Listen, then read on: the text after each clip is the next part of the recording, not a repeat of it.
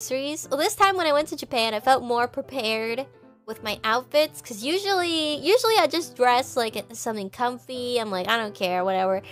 But this time I was like, you know, okay, maybe I'll try to present myself a bit better, a bit nicer. I'll put some effort, because usually I'm just like, man, I don't care about whatever, you know. I'm just like, fuck this, you know. But this time I was like, yeah, I can dress well. I can dress myself. Did I get Eigo Jozu? No, I did. Oh yeah, because I went shopping. Like I went around Harajuku and I went to some stores.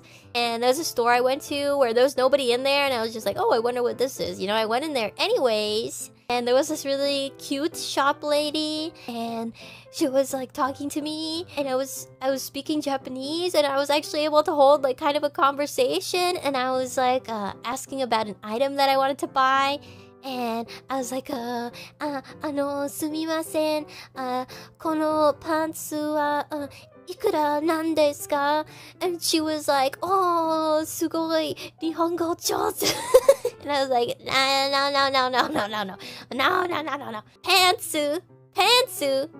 Pants. Yeah, like pants. What do you guys, like underwear? Not underwear. I didn't buy underwear. In Japan, they have like frilly underwear and stuff, which is really cute, but not that comfortable to wear. And you know, I'll dress nice, but I'm not gonna go that far.